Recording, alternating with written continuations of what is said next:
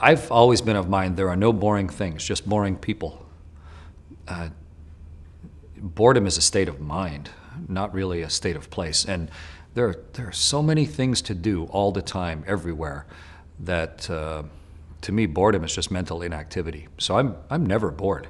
And on a space station, you're living inside a laboratory with 200 experiments running, where if you got a minute, you could fix one of 1,000 things. And if you got 2 minutes, go look out the window. And if you got 3 minutes, call someone you haven't spoken to in 10 years.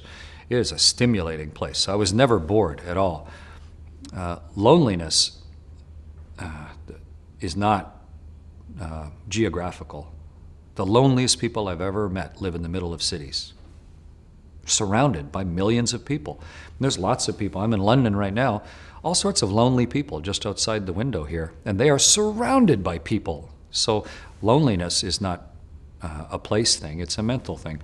And on the space station, you can see the whole world every 90 minutes. Everybody, every 90 minutes. You're there with friends. You can email with people, you can talk to people. So I was never lonely. Don't just look out the window during the day.